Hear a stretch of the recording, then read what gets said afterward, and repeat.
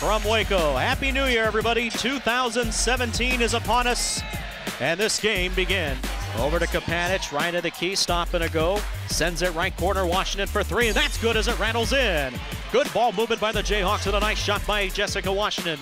Out front for Calvert, comes right of the key. Screen and roll, Manning Allen by herself on the right side, off the glass and in. And they'll come back outside and set it up.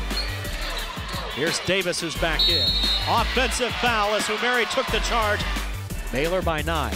Washington, Shayla Cheadle, far side in low. Kapanich by herself, right baseline, gets pushed and knocked down, but scores off the glass. Blair sets a screen, Washington goes right corner to Jada Brown, coming right baseline against Wallace, going up strong and in as she took it right to Montpremier and scored. And Kim Mulkey, not liking that, calls timeout.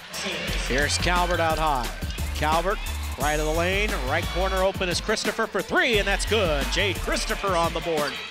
And here's Jones losing the ball in the lane, and Christopher takes it away. Kansas with a 3-on-1 break. Skips it to Calvert from the left. Behind the back, Manning Allen low right, lays it up and in. Jayhawks showing no fear. They came to play. Finds an open Brown. Left corner for three, and Jada knocks it down. Deja Robertson back to Calvert out high. Left around a lot screen. Pull-up jumper over Cox is good. That was pretty. To Jessica Washington, played by Dry, man-to-man by Baylor. Good screen by Cheadle. Foul line jumper Washington over Cohen is good.